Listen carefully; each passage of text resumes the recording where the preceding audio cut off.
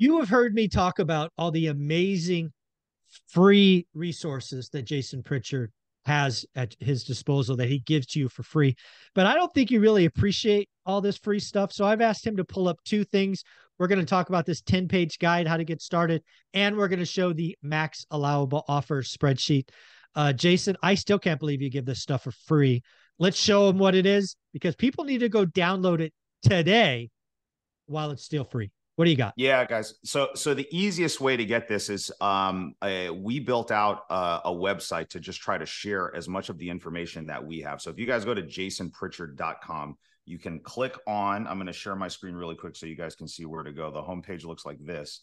And if you click on this documents and resources tab right here, it's going to open up some links to some really cool tools and resources that my team use on a day-to-day basis. The first one that I like to just give to everybody that's interested in getting started in real estate and just trying to figure out, you know, which way to go and like, how do you do the investing the way that I do it is this 10-page guide right here. So it's a step-by-step guide to get started in real estate investing. And for me, we've talked about this, Zuber. I believe that real estate investing, the way that I do it, it's a linear process, meaning you have to start with step one before you can go to step 2 or 3. And the biggest issue that I see with new investors is that they like to jump from one step to another, right? They want to learn how to raise money. And then another day they want to learn how to do BRRRR. And then the next day they want to learn subject to. And then the next day they want to learn how to find off-market deals.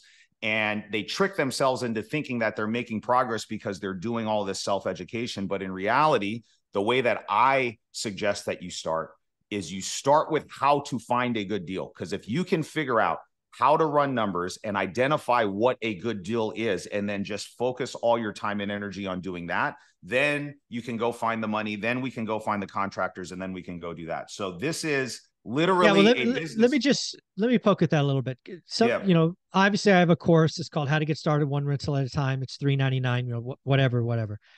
But that's how it starts. How do you find a good deal? And Yep. unfortunately, the other thing I believe, and I don't know if you believe this or not, so we're going to find out. I believe real estate investing is a skill. And being a skill, it means all of us can learn or be better. It's not a naturally born gift. You weren't born a real estate. I agree 100%. All of this stuff is a learned skill over time. And then there's subsets to all of those skills with each one of these categories, right? Like you need to have good sales and negotiation skills when it comes to talking to sellers, right? You need to have somewhat of an analytical background when you're coming to tracking your marketing, doing all, and these are things that are learned over time, guys. I didn't just come into this in 2014 knowing how to do all of this stuff. I had to practice, and through repetition and just staying consistent, you learn these things over time. And I agree 100%. It's a skill. It's not just a natural talent that, people are born with. These are things that you can learn if you put the time and effort into it. Folks, and again, it all starts with finding a good deal. How do you do that? There might be lots of ways. What I talk about is get a buy box, look at your buy box for 90 days, track everything going on, become the expert in your buy box. At the end of that, you will build confidence in yourself through repetition. You'll be able to articulate the variables that make that buy box go. And once you know average, the world's your oyster. Once you know average, you can write great offers. So for me, that's where it starts and stops. And most people don't like to do it, Jason, because it's boring. Yeah. It's repetitive. Yep. It's not exciting. I'm like, gosh, you just don't get it. Yeah.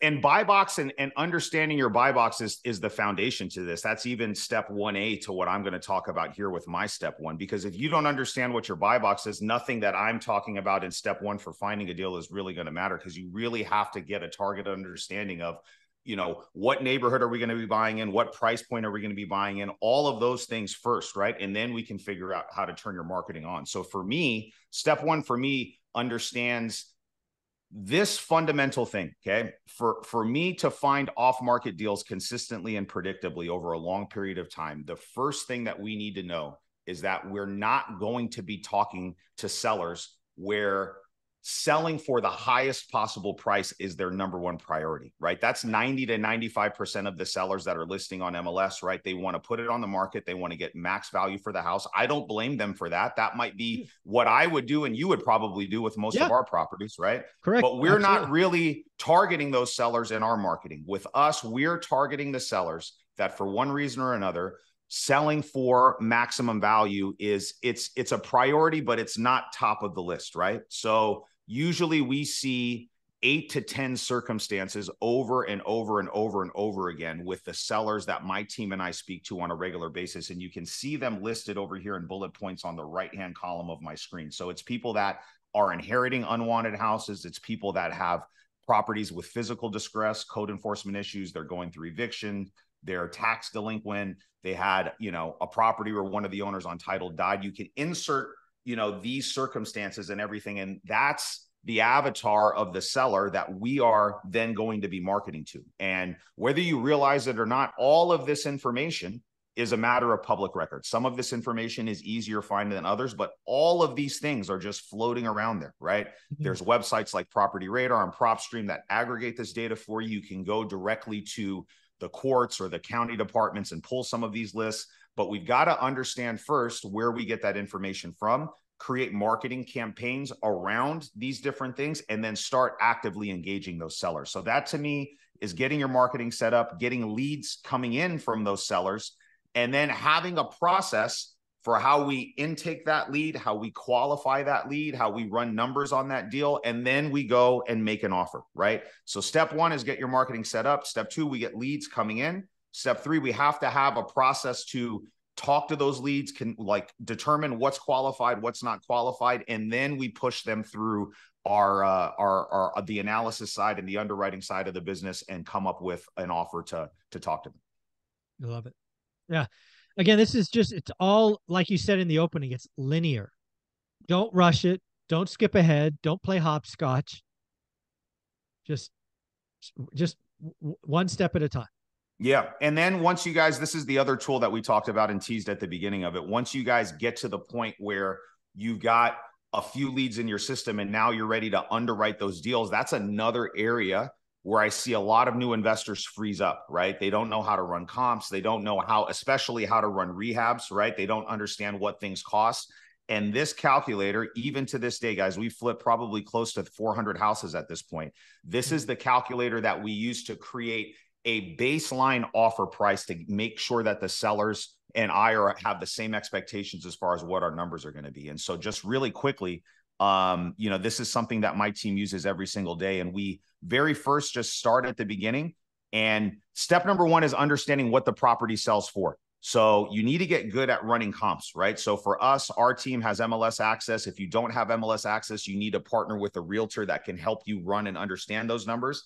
And then what I suggest that you do is once you partner with one of those agents in your market to kind of understand what those comps are, you should subscribe to a site like Property Radar or PropStream so you have access to some of this information. And that way you can start running comps on your own. One, because I don't think you want to exhaust your realtor partner by having them comp out all these deals that aren't going to make sense, because eventually they're not going to return your phone calls if you don't ever pull the trigger on anything. And two, for the sake of building the skills like we talked about at the beginning, you guys just have to learn and understand how to comp some of these properties out.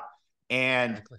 MLS for me is number one, but we still use Property Radar and PropStreams in some of these markets that don't, and you're going to get really close with those numbers too. So I think you do that. And once you have your after repair value, you put whatever that price per square foot on the resale value is here in this box. And then you put the square footage for the property there in this box. And then the spreadsheet automatically calculates everything else that you need once you have the information from the property on the seller. So it really does make it very easy for you to come up with a max offer at the end and run through and underwrite a deal in 15, 20 minutes. Let's pull up the spreadsheet one more time, because I just want to I'll go through each row, kind of my understanding of it. Just so people realize. So we're going to first start in the rehab calculator part. So again, the general rehab cost, that's probably is that a calculated number or what is that? Yeah. So you can see this was an example of a property that we ran. I just hadn't unplugged the numbers. So we actually have real numbers in here. So this house we were selling at $200 a square foot. That was the resale price. So it automatically calculates our after repair value of just over 400,000 on this property, right? So this subject property we're looking at had an ARV of 406. Okay. We had a property square foot of 2,033. So that house was 2,033 square feet. And the property takes the calculator takes this square footage and multiplies that by $30 a square foot to get our general rehab cost.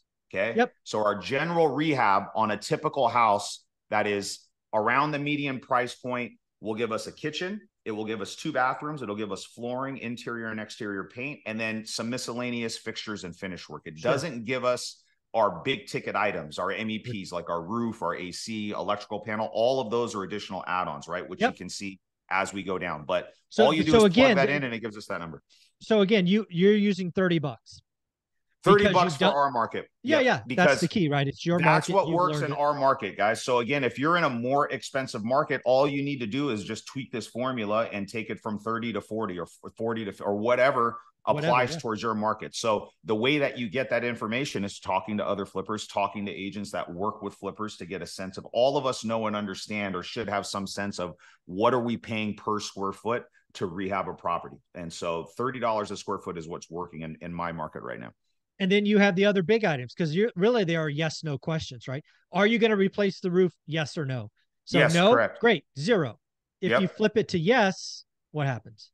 If you flip it to yes, then, so it says needs to be replaced. If you flip it to yes, actually, that number should automatically calculate there. So that number should pop up. Let's see what happens here. $1,500. I don't know why that's not working. Sorry, guys. Existing. So basically, there is a number behind it. Yeah. Right? So the one that's on my calculator, this is one from my computer. So the formulas may be screwed up because we're doing it, but the one that's on the website, all of these things will pop up. So if you flip these things to yes, then it'll automatically add the numbers give you a for rough all of those estimate. things. Exactly. Yeah, exactly. So all of those things are already plugged in. Yeah. And again, you've got the big items: roof, windows, HVAC, electrical, water heater.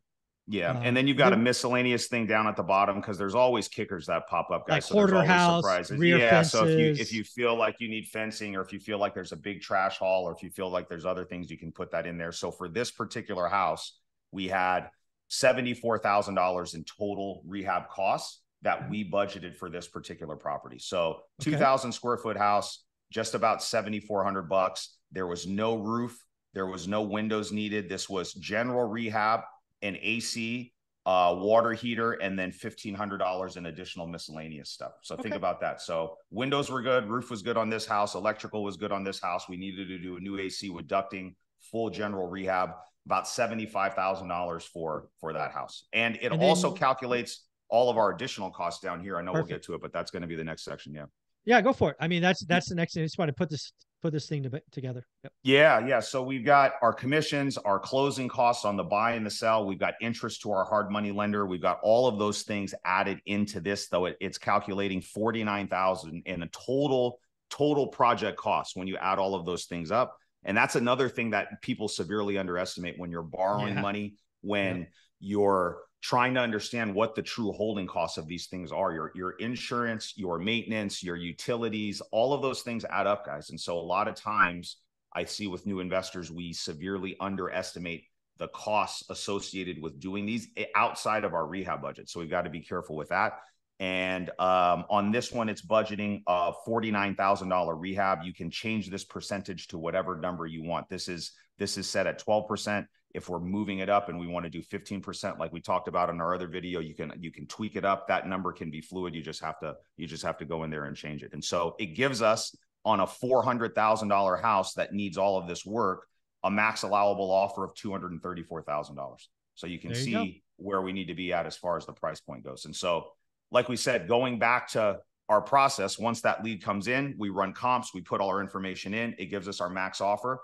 And with off-market properties, we need to be operating with a sense of urgency. And that's the thing. When somebody calls in, we've got to be moving very, very, we don't have days or weeks to get back to the seller. For us, we want to be getting an answer back to the seller within 24 hours, because we know in a normal sales process, there's never going to be more sense of urgency than when that seller first calls in. Their level of attention and their willingness to hear one of these offers is never going to be higher than when they first reach out to the team. So the longer that we wait to get back to them with that offer, the more likelihood that somebody else is going to go in there and slide an offer in, or they just kind of move on and do their own thing. And so we've got to get back to them right away. And this process makes it very quick and easy in order to do that. Folks, this is just a taste, and I would argue a very small taste of stuff that Jason Pritchard gives away for free. Jason, where can they find this stuff? JasonPritchard.com, guys. This is all free on my website. All you have to do is sign up and go to the documents and resources tab. We have both of these documents that we talked about, along with copies of our contract that we use. Our scripts are up there, examples of our private lending package. So if you need to raise money, I mean, every single tool, there's a whole toolkit up there to get you started. These are the things that we use in our business every day. And hopefully it provides some value to the audience and the people that jump on. Folks, at the end of the day, I have a very strong suspicion that this won't be free forever. So go get it now. Jason, thank you so much, bud. Thank you.